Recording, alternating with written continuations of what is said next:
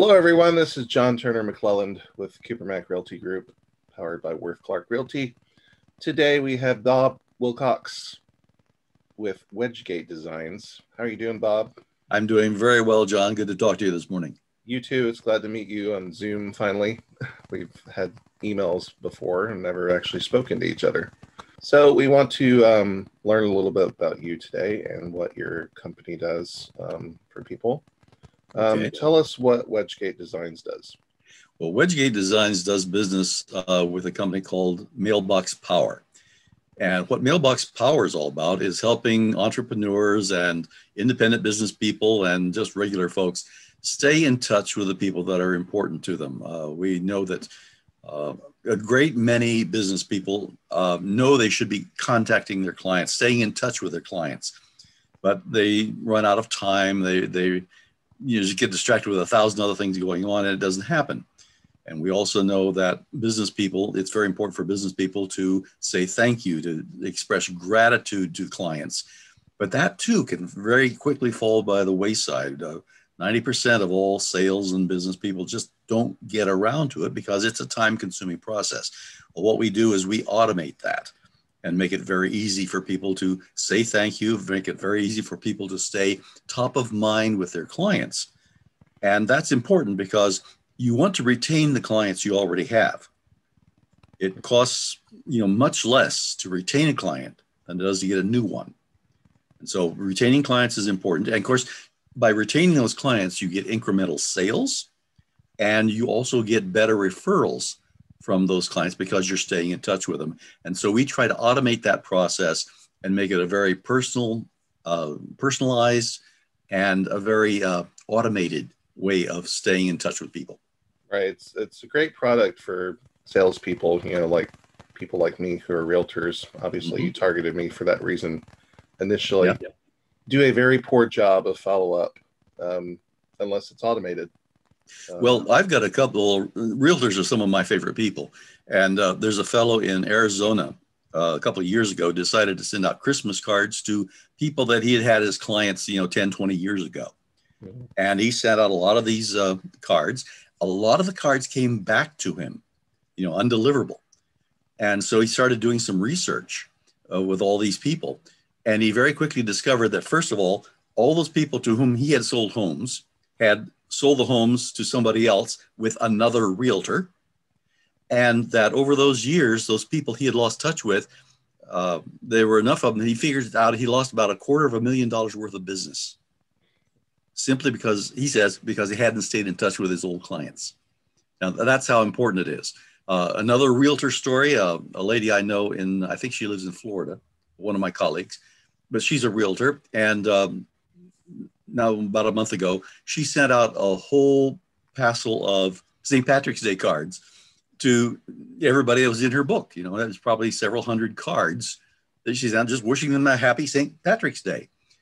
But what happened was that brought her top of mind to all those people she had on her address book. And she got 3 new listings out of that. So, it's very powerful. It's not that we're selling all the time. It's that we're keeping ourselves top of mind. The average customer forgets about you about 15 minutes after they leave your presence because they're on to other things. They're doing their life.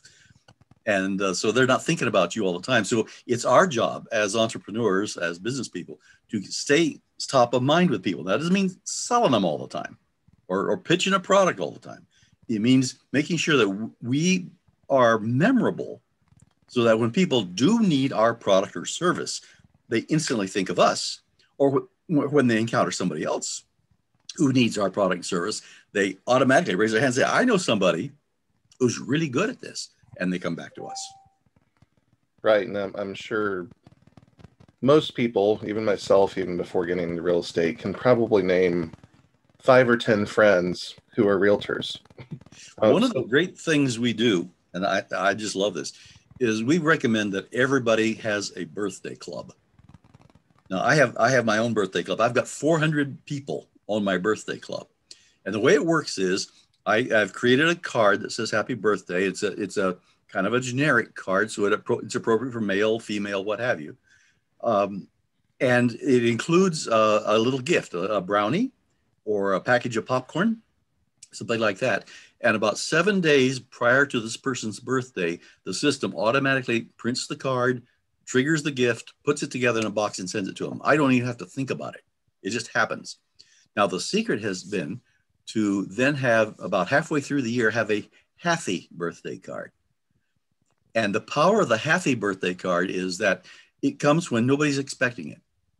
You know, I don't even think about my own half birthday, but I got some happy birthday cards this year from people that that I know, and it just means something. And so when this happy birthday card arrives, again with another little gift or popcorn, what have you, in the package, it just creates this wonderful moment of delight, and it's those moments of delight that create a bond between you and your recipient. So, what did you? Well, let me back up for a moment. You do live in Plano, right? Mm-hmm. How long have you lived here? I moved to Plano in 1996. Where'd you move from? Well, actually, I've been living for about a year 2 years in Oak Cliff. That's where I moved when I first came here, and came here from Houston. And from Houston, prior to Houston, I lived in Denver, Colorado. So, what were the moves for? Was it for work? Oh, well, that was a job. You follow the old job around. I worked for a little company called Electronic Data Systems, EDS, mm-hmm. and they got me to Houston, and then they brought me to Dallas, and then we parted ways, as sometimes happens with jobs. But I worked, my last gig here was with a company called Realty, which is just down the road here in Richardson, right on Central Expressway. Cool. What did you do for them? Did you do marketing, or was it about? I was actually tied to the marketing department, but I did online training. My team and I created the learning products that go along with the software that they develop. So people could, if they were having trouble with their software, they could click a button and a little animation would come up, and my voice would say, okay, now you go do this, fill out this line here, push this button, here's what you do, and then now go back to work. So just-in-time training was what it was all about. Well, you have a good training voice for it. A good radio voice is what they would say. Yeah, I have a face for radio. There you go. Most people do. So, they don't necessarily have the voice for radio. Yeah.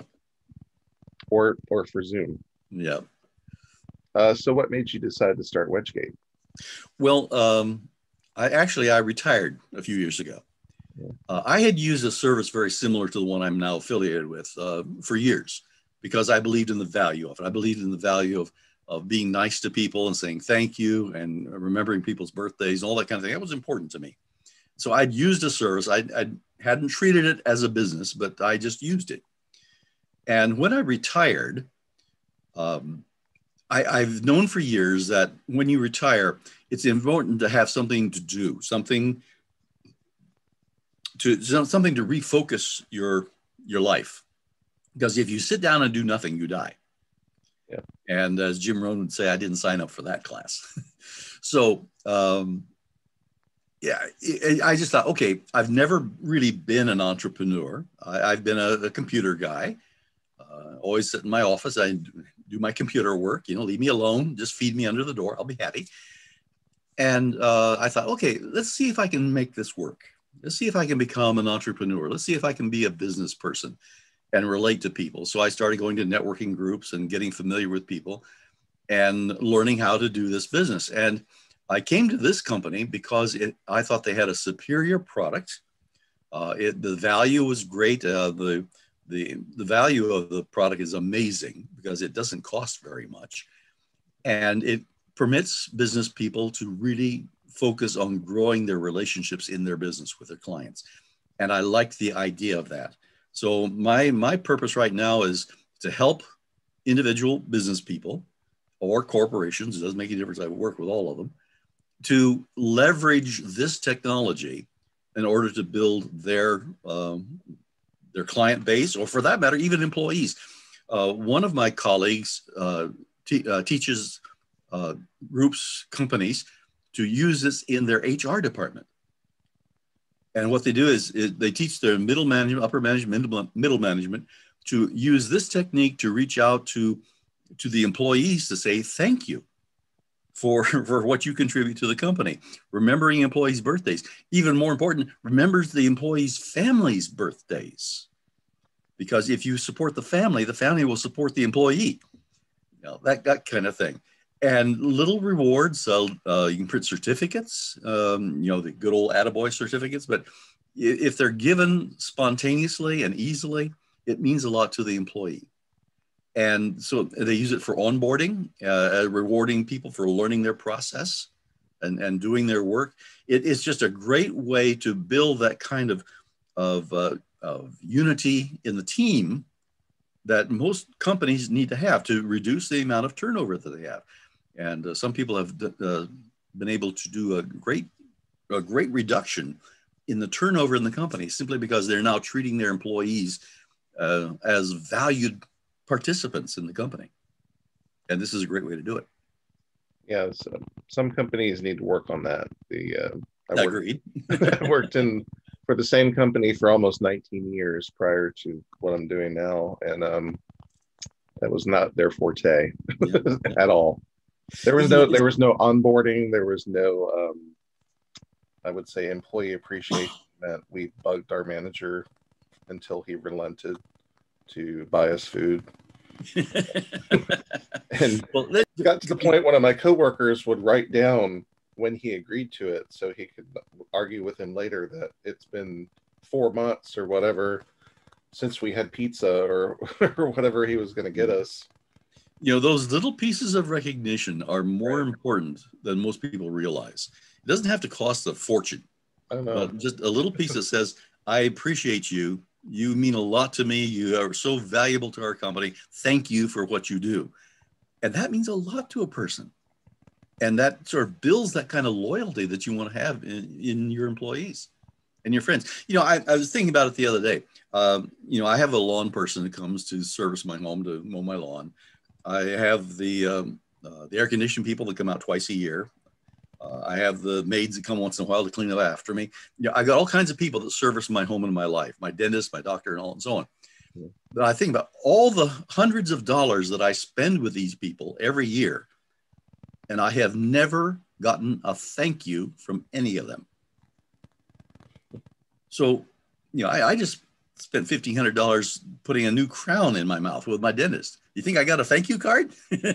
No. I've never gotten one. So the question is, why do we continue to do business with people who don't appreciate us? All right. So what I'm trying to get at is I'm trying to teach people, you need to say thank you to your clients when they bless you with money, which is very important. We all want that. When they bless you with money, when they bless you with business, say thank you. It's important. What you're doing is building that relationship you want with that potential client. Statistics say that most sales occur between the 5th and the 12th contact. So you need various ways to keep that contact going. Most salespeople will stop after the 3rd contact. You should be able to see my screen now. Yep. So let me log in real quick. This is the front page. And here we can, let me just scroll through this just to give you a quick overview. We have personalized cards. We have personalized drinkware, coffee mugs, water bottles, the gourmet food items, brownies and popcorn and other things. We have personalized gifts of various sorts. Personalized golf balls are really popular with people. That's great. We can even print right on the boxes that the items come in. Personalized pet gifts are great for people who have pets. Otherwise, personalized prints of various kinds. There are other gift options that are not personalized. They're just gifty items that you can send. And of course, we have limited time things that are surround holidays like Valentine's Day and Christmas and so on. So that's how it works. If I want to really quickly send something, I can go to what we call our design store. And in the design store, there are thousands of things that are already pre-designed that you can purchase the design and then it becomes yours. And you can use it as often as you want to for the rest of your life. It's the kind of thing. So just to really quickly show you some things here, I'm going to search for Wedgegate. These happen to be my designs, so a little self-promotion going on here. All kinds of things, various kinds of calendars. This calendar is a large stick-up calendar that you can actually peel off the background and stick it anywhere. And if you don't like it there, you can peel it off, put it somewhere else. It's a very popular item. But let's say, for example, that I was looking for, this has been a popular item here, a home teacher survival kit. This was designed for teachers who are having to work at home. Definitely this past year. Yeah, for this past year. And it's got some brownies and some popcorn and some other things, and a card in there that says, we support you in what you're doing. So it's been a very popular item. The generic, colorful, fabulous birthday card. It has a box, has a brownie, it has a mug, coffee mug. So if I wanted to send this to somebody, all I would have to do, because we use what are called merge fields. So say, hey, first name. So it'll take the first name out of the address book and put it right on the card for me. And return first name, that'd be my name. So I don't even have to touch this. It's all ready to go as is. So all I have to do is say, I want to send this to somebody. I'm going to add it to my cart, and it comes back, and here's the cart. And all I have to do is select a recipient. There we go. Now the recipients show up. But then it's a matter of that card is showing 50 cents. Are they tacking on shipping or tax or anything to that? We pay the government postage just like everybody else. So a standard first class card is 55 cents postage. Now, one of the very interesting things is we send various sizes of postcards, but our 4x6 postcard, if you have a pro account, which is $49 a month, all of your postcards, your 4x6 postcards, are free. All you pay is the postage. So for people who like to farm, farm market, reach out to like a whole neighborhood or a whole list of people, you can send them all a postcard and just pay the postage. 100 postcards would be $37. So it's an incredible value for people who like to do farming. So, realtors and others. If I were a chiropractor, for example, I'd be going to our list builder, and I'd be looking for all the people who are brand new in a zip code in the last 60 days. And I would send them a free postcard that says, now that you're welcome to the neighborhood. And by the way, I'm a chiropractor, and let me know if I can serve you. So you have different membership levels.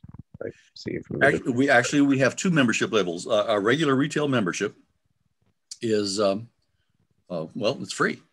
What it boils down to, you pay retail prices for things. So a standard greeting card for a retail membership would be $1.99. That's like one of these. $1.99. That's the regular member price, the light member. A pro member is somebody who has a $49 a month subscription. But look what happens to the prices. That card goes down to 50 cents. That was great information. It was great to learn about you and learn about Wedgegate Designs. Tell people how they can find you, or if they want to sign up, or even become their own entrepreneur themselves. Yeah, it's always a possibility. You can always reach me at bob@kywd.com. And if you want to go directly to the website, you would go to www.mailboxpower.com/Wilcox, which is my last name. Great. And we will put that in the description at the bottom of the video. That'd be great. And for people going on Parkbench, they'll be able to find you there as well. Bob, it was a pleasure today learning about you and Wedgegate. Hope to talk to you again soon. Well, John, I really appreciate the opportunity, and it's nice to see you face to face at last. And hope we can do this again sometime. Great. Thanks for coming today. Everyone watching, thank you for watching us. This has been John Turner-McClelland with Cooper Mac Realty Group. Everyone have a pleasant day. Bye.